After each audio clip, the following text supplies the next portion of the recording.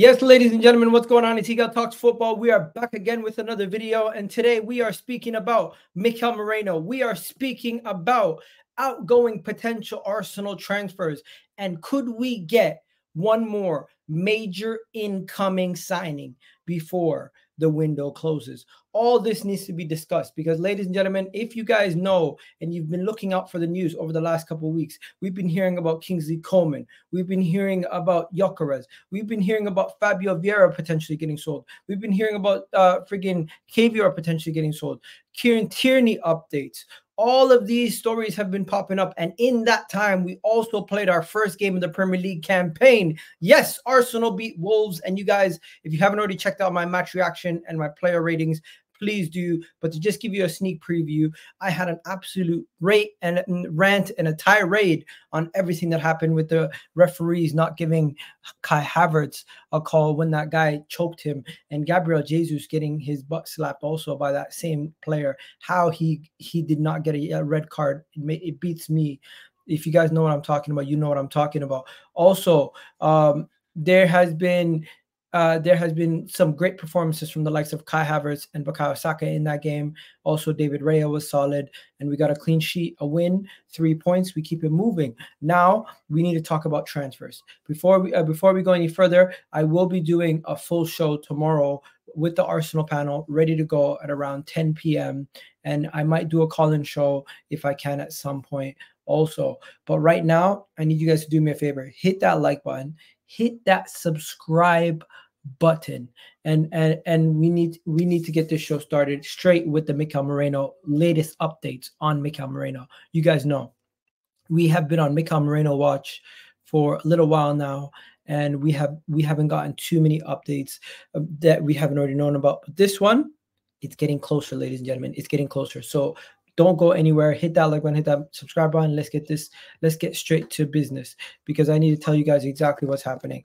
So I seen here that Mikel Merino notified his club was at his club's previous game. He was not dressed, he was not playing, but he was there, and he was basically saying goodbye to his teammates and everything else because that was like his final day. I think that was he was at the stadium and basically saying goodbye to his teammates and everything else. Let me find that image.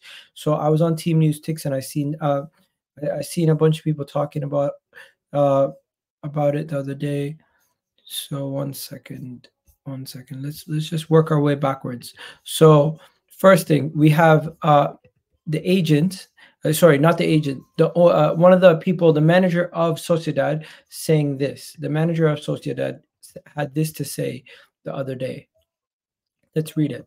Imanol Alguacil, Real Sociedad manager. There are no two players like Merino and Lenormand, but they are not here. I can't even say Zubimendi will not leave at the last minute. They are irreplaceable players for us. We cannot look for excuses when these players are not here.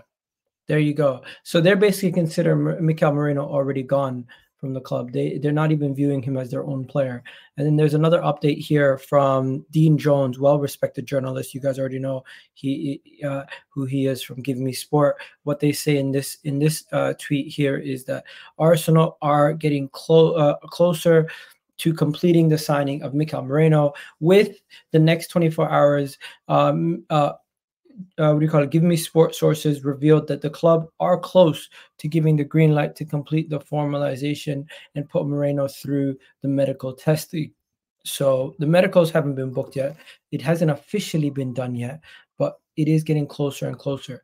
We even had another update here where Fabrizio Romano said yesterday that we are in the final meters, in the final details, Mikel Merino to the Arsenal deal, with my sources indicating that it could be something like 24 to 48 hours before we say, here you go.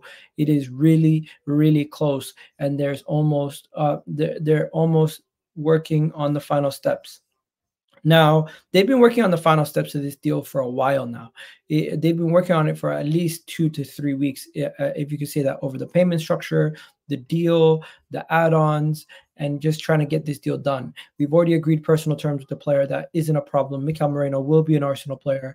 It just seems like they are trying to dot their T's and cross their I's and have all their areas of the areas sorted. Now, that is very interesting that is pretty much almost done. We know that that's almost done now, and we're just waiting to see what happens next. Now, in the meanwhile, I'm just gonna before we go any further on any transfer news, did you guys see what happened? What happened the other day? There was a lot of arguments over Arteta and Unai Emery. A madness was going on online as AFTV sparked the debate about Arteta and Unai Emery, who's a better manager. We're going to be playing Aston Villa this week, so we're going to see who has the better, who gets outmanaged on the day. But of course, a lot of people still siding with Unai Emery and preferring Unai Emery over Mikel Arteta in 2024. Let's be honest. If any club in world football was coming for these two managers, they would pick Arteta over Unai Emery every day of the week at this moment in time. But people just want to look at his CV and say Emery's better. If let's keep it real. Next, let's go to the actual next topic, which is Kiwior. Kiwior is being linked away from the club. Kiwior is being linked to two clubs. First of all, Kiwior was linked to Crystal Palace recently, and now Kiwior is being linked to leaving again. There is a serious possibility that Kiwior to leave, but my sources guarantee me that as of today, there's no concrete talks with any club. My understanding is that Kiwior would love to return to Italy. Now, Kiwior would love to return to Italy, but there is also a certain Crystal Palace who are interested in Kiwior, which I heard about earlier today. So with Crystal Palace being a club that's interested in Kiwior, that could be a situation, but he could also return to Italy as AC Milan, Juventus, and others have shown interest in him in the past. Now, there is also an update about Eddie Nketiah's situation, as at this moment in time, the Arsenal squad is just too big. We have too many players in the Arsenal squad, if you guys don't know, and we need to find a way to shift out some of these guys. So Eddie Nketiah could be headed out.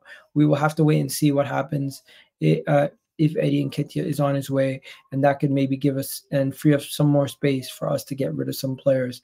As understood that Bournemouth will not be signing Eddie Nketiah. Now we heard that Crystal Palace could be still interested in Eddie Nketiah. So we'll have to wait and see what happens there. I heard something about Palace being interested. 1 second. Was it Palace interested in him or?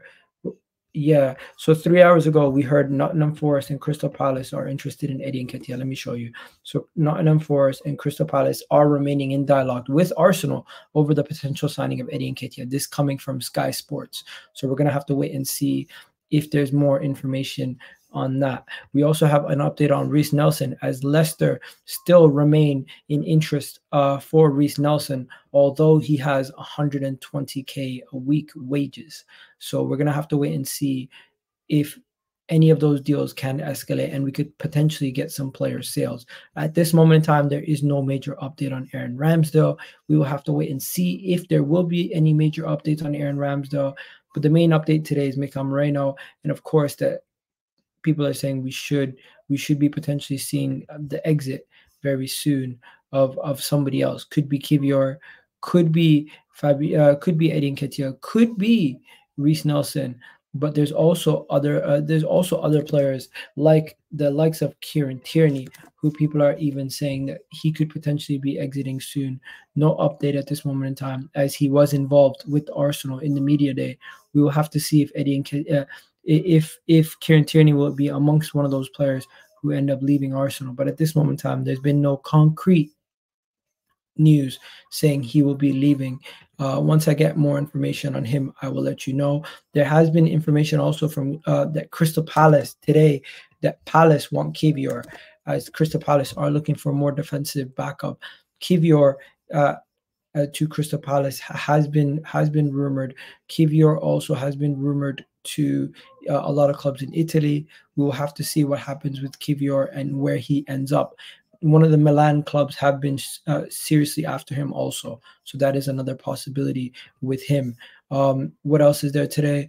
If you guys don't know, Ivan Toney was not in the Brentford squad. So that is a potential possibility also, that Ivan Toney could still be joining Arsenal. We will have to wait and see if there's any update on that. But at this moment in time, All we know is that Ivan Toney was not selected on the Brentford team, and him not being selected with the squad, he is one to watch in the market, as he could potentially end up in Arsenal, he could potentially end up at Man United, he could potentially end up at Chelsea, or he could potentially just end up at Al Hilal.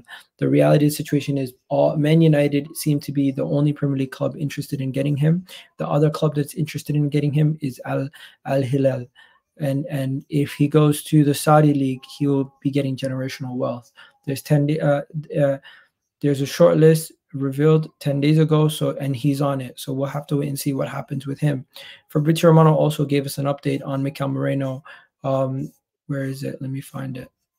Actually, Fabrizio Romano gave us an update on Ilkay Gundogan. Ilkay Gundogan could be headed back to Man City, and there's even Arsenal fans asking, would they take Ilkay Gundogan at Arsenal?